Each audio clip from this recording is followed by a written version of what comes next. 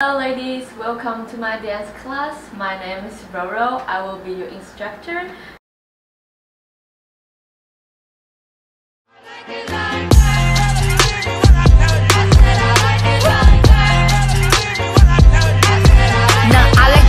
I like diamonds, I like stunning, I like shining, I like $1,000,000 deals. Where's my pen? Bitch, I'm signing. I keep watching the world trace their circles in their places, joining the race inside a maze. Look round, are you one of them? Yes.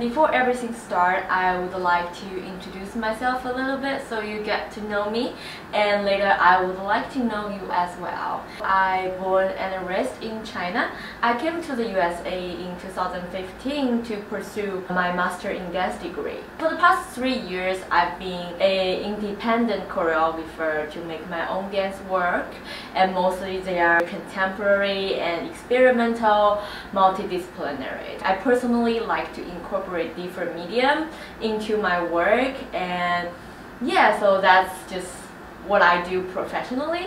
So besides that, I have also been teaching for more than 15 years. I taught in conservatory for professional dance students. I also taught students who want to get into the professional schools.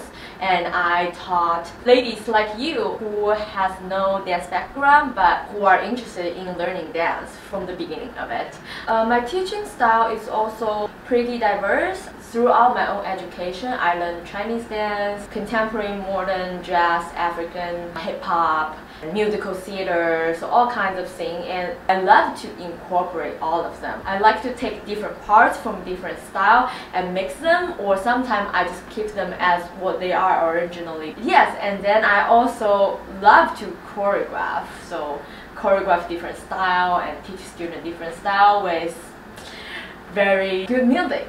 So that's one thing I'm very enthusiastic about. I started dancing since I was 5 years old, and I've gone through so many different phases, and to this point, dance has become part of my life that I cannot live without it. Dance for me is a person, is a something that's always here with me. It never gives up on me, it never leaves me. Whenever I feel down, sad, overwhelmed, stressed, or I feel happy, I feel excited, I dance.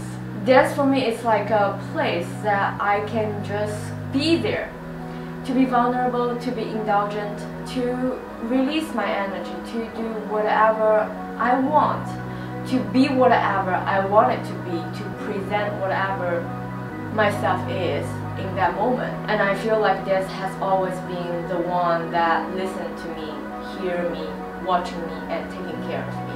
So that's my relationship with dance. It's more like a person or a character or something. I don't know how to describe. That's very special in my life, and I really appreciate that I have it.